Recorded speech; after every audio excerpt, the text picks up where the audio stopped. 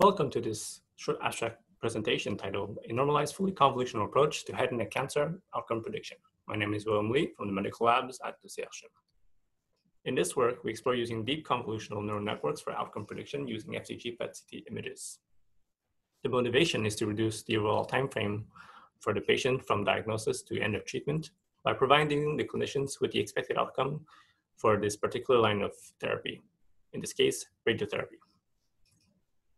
For this, FDG-PET CT images from 298 head and neck cancer patients were acquired from the Cancer Imaging Archive head and neck PET CT public dataset.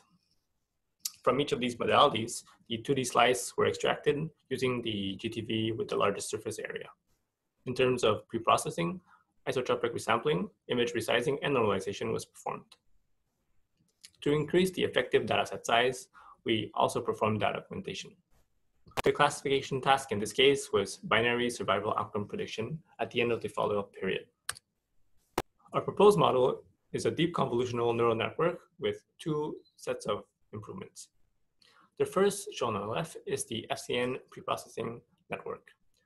The goal of this is to perform task-oriented image normalization. This was shown to be effective in a previous study by Michal Drosdal for a liver segmentation task.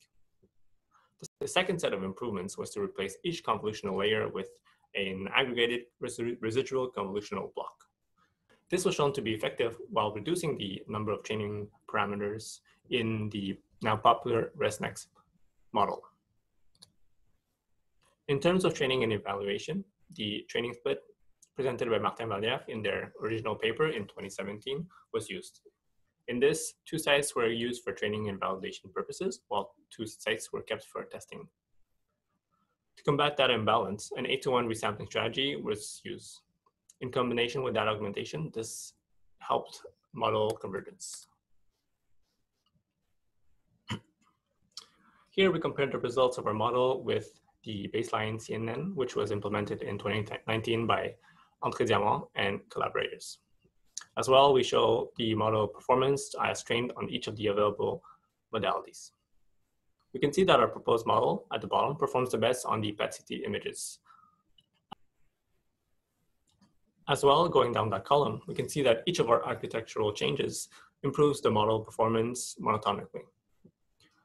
This supports the idea that these architectural change helps improve model generalizability. If we look horizontally across each column, we can see in italic that models in general performs the best on the PET CT inputs. Surprisingly, the baseline CNN performs the best on the mass CT inputs and not on the PET CT.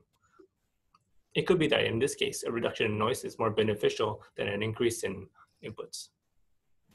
Finally, if we look at the second and last row for the models using the FCN normalizer, we can see that the model performs the best in order on the PET CT, the CT, the masked CT, and finally the PET images.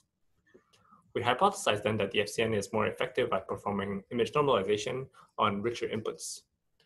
And given that the CTs in general have higher pixel depth than PETs, this confirms our idea.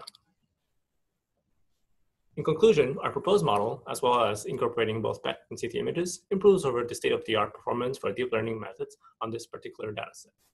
Thank you for listening. My name is William. Please enjoy the rest of this virtual conference.